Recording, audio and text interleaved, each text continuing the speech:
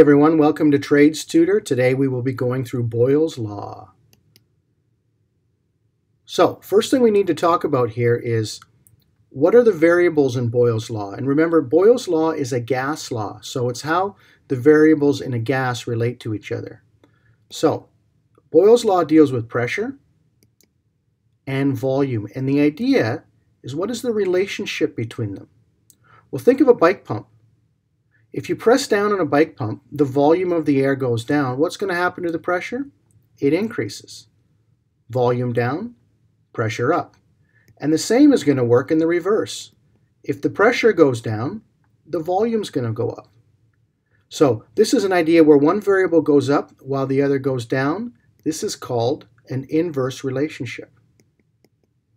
All right, now the formula for Boyles Law is this. We start with P1, or our initial pressure.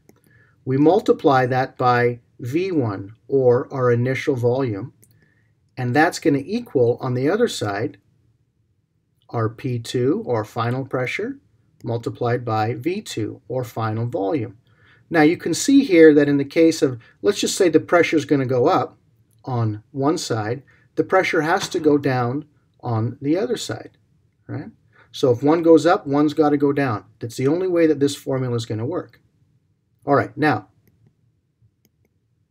let's keep going. Absolutes, what do we mean by that? Well, any of the variables in gas laws have to be an absolute. So, there you go. When dealing with gas laws, all the variables must be an absolute. The cool part is volume, we're good. We don't got to do anything with volume. And pressure, this is what we must make sure we're an absolute. Generally, when we're dealing with the pressures, we're dealing with pounds per square inch gauge, or PSIG.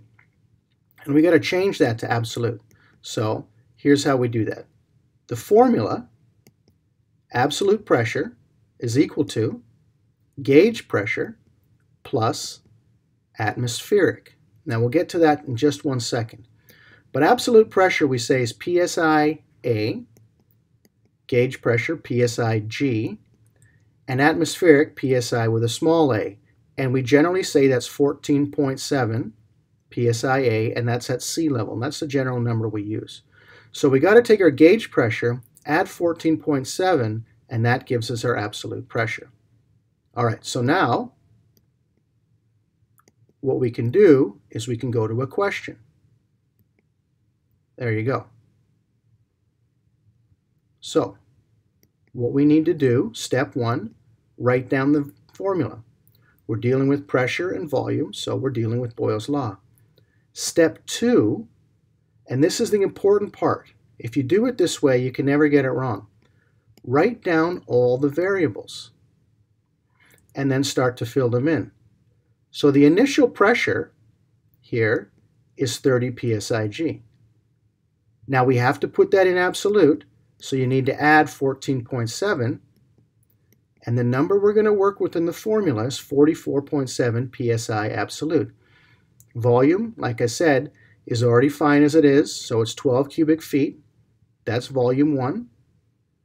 And pressure 2, that's what we're trying to figure out. Volume 2 is 7.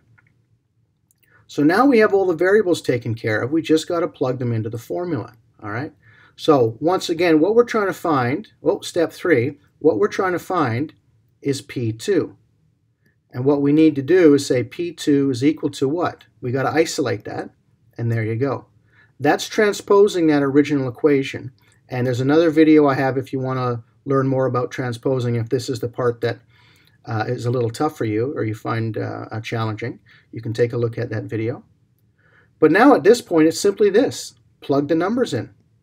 P2 is equal to 44.7, that's your P1, times 12, divided by your V2, which is 7. And there you have it. It's as simple as that. You get 76.6 psi absolute. Now, you might say, well, wait a minute, what is it in gauge pressure? How do I get it back to gauge pressure? Well, you just do this. You take your absolute, and remember in the beginning we added the 14.7? Just minus 14.7.